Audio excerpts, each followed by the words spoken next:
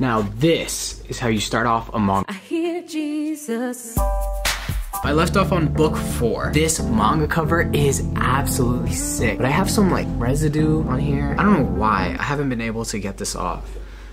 Saitama has climbed up 46 tiers. Pretty fire so far. Genos meets up with another S tier character. His name is Bang, and he gets information that a meteor is coming down and it's going to blow up the earth, and there is nothing that can really be done about it. So that's it for One Punch Man. This was a nice ride. Thanks for watching, guys.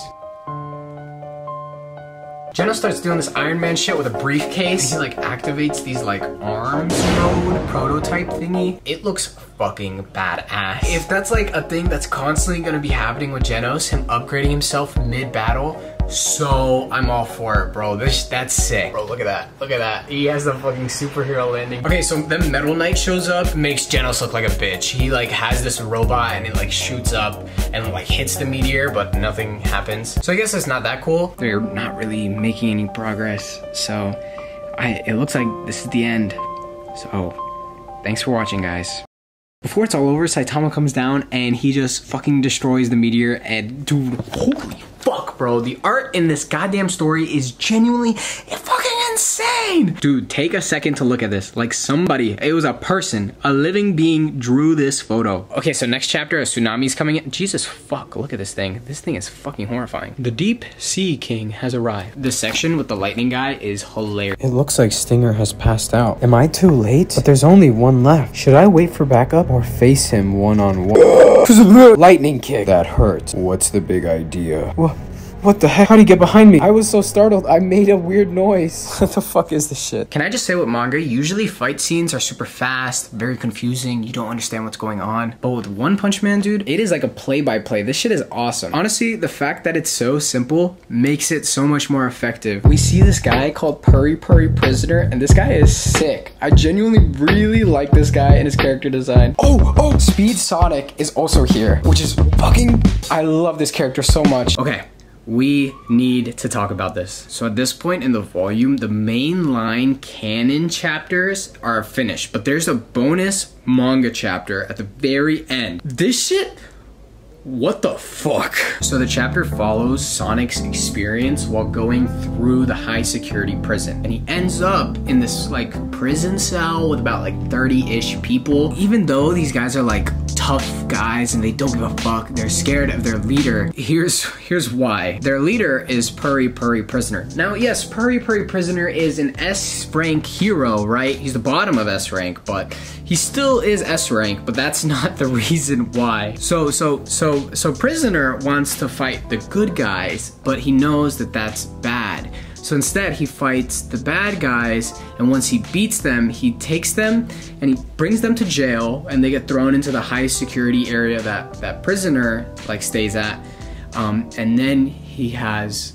fun with them. That's the whole reason. This is the reason why he fights crime. If the prisoners are being good, they just get a little kiss on the cheek, but if they're being bad.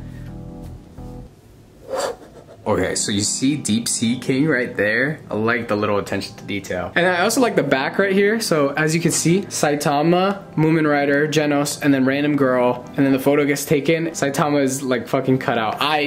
Dude, the little subtleties that this manga has like scattered all around, like these little jokes where you can, you know, if you pay attention, you'll see it, but if you don't, you're gonna miss them. This is really making me enjoy the series so much more. The book starts off with Saitama. Fuck, nope, no it doesn't. The book starts off with Deep Sea King and Puri Prisoner about a battle. I sense something stimulating. What the fuck? I really like Puri Prisoner. Okay, and he fucking died.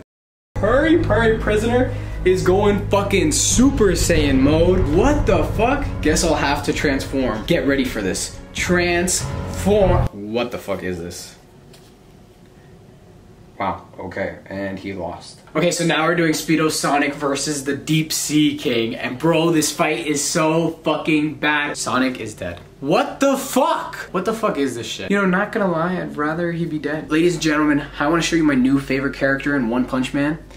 Piss Boy. Okay, I understand the hype for Genos. I had him as like my 4th favorite character in the series. That is changing. Now, in all honesty, my new ranking is like Saitama, Puri Prisoner, Genos, Sonic. I think that's what we're gonna go with. Did I say Puri Prisoner is above Genos? Okay, they're like tied. Those guys are like tied. You know, in my previous video, I talked about how I skipped the Genos backstory. I'm gonna go back and read that.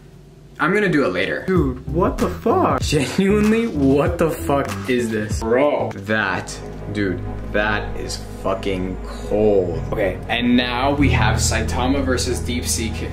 He's fucking dead. Okay, so now I have a new top 5. Mumen Rider, Saitama, Puri Prisoner, Genos, and then Sonic. Bro, but Deep Sea King, genuinely, that was probably my favorite villain of the series so far. That section was really, really fucking good.